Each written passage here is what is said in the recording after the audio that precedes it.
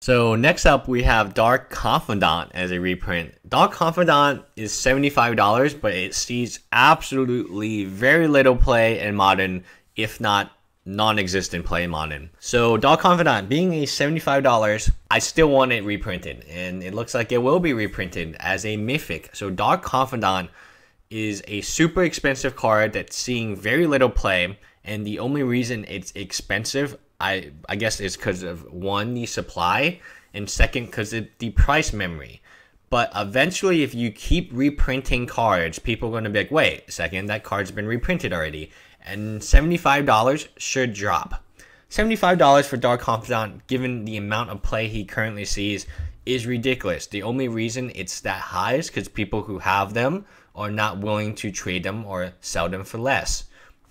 Dark Confidant should be a $25 card, given its current play, and once these reprints, once enough supply of these cards get out, then you have less price manipulation.